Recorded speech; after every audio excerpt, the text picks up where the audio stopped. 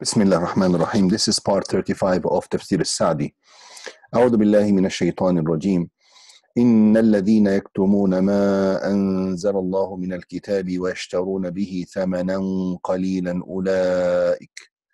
أولئك ما يأكلون في بطونهم إلا النار ولا يكلمهم الله يوم القيامة ولا يزكيهم ولهم عذاب أليم. Those who conceal what Allah has sent down of the book and sell it for a small price, take nothing into their bellies but fire. Allah will not speak to them on the day of resurrection, nor will He purify them, and theirs will be a painful punishment. أولئك الذين اشتروا الضلالة بالهدى والعذاب بالمغفرة فما أصبرهم على النار. They are the ones who have traded guidance for misguidance and forgiveness for punishment. What can make them patient in facing the fire? ذلك بأن الله نزل الكتاب بالحق وإن الذين اختلفوا في الكتاب لفي شقاق بعيد. That is because Allah sent down the book. That is because Allah sent down the book in truth. Those who find a cause of disagreement in the book go much too far in opposition. Those who find a cause of disagreement in the book go much too far in opposition.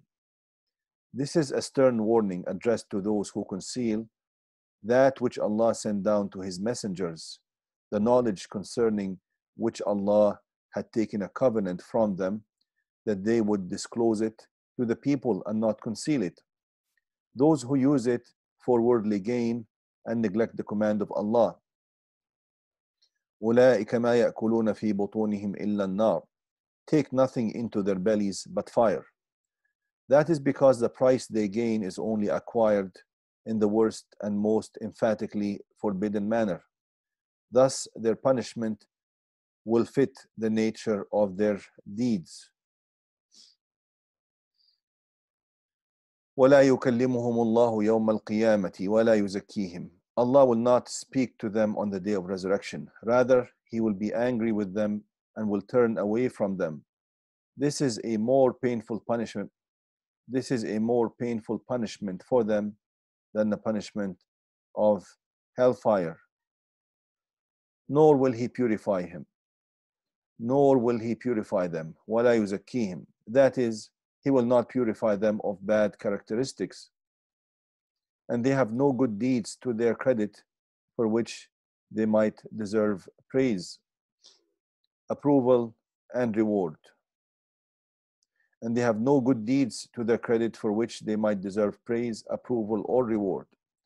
Rather, He will not purify them because their actions deprive them of any purification, the most important means of attaining, which is acting in accordance with the Book of Allah, following its guidance and calling others to it. These people cast aside the Book of Allah and turned away from it. They chose misguidance over guidance and punishment over forgiveness. Hence, they are fit for nothing but the fire. And what can make them patient in facing the fire? Where could they get such endurance from? That, namely, what is mentioned above of just requital and being deprived of the means of guidance in the case of those who rejected it and chose something else, is because Allah sent down the book in truth. And it is on the basis of the truth that the one who does good deeds will be rewarded and the one who does bad deeds will be punished. Moreover, the phrase, Allah sent down the book in truth, indicates that Allah sent it down in order to guide humankind and to distinguish truth from falsehood and guidance from misguidance. So, whoever uses the book for purposes other than those for which it was revealed deserves to be subjected to the greatest punishment. وَإِنَّ الَّذِينَ اخْتَلَفُوا فِي الْكِتَابِ لَفِي شِقَاقٍ بَعِيدٍ. Those who find the cause of disagreement in the book go much too far in opposition. That is, those who differed concerning the book, believing in part of it and rejecting part of it, or those who distort it in accordance with their whims and desires, لَفِي شِقَاقٍ بَعِيدٍ, go much too far in opposition to the truth, because they have differed from the book which brought truth that dictates agreement, not dissent. Thus they ended up in trouble, and their opposition increased and resulted in division, unlike the followers of the book who believed in it and let it rule their lives in all aspects. Hence, they were united and developed harmony on the basis of the book. These verses also include a warning to those who conceal that which Allah has revealed, giving precedence to worldly gain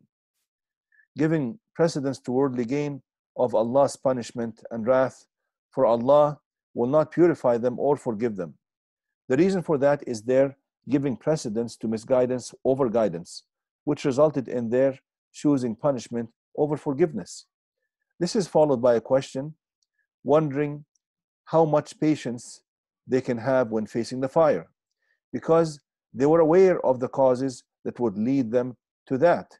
They also knew that what the book contained of truth should unite them, not divide them, and that anyone who went against it would stray from the truth and go much too far in opposition, and Allah knows best. Walhamdulillahi Rabbil Alameen.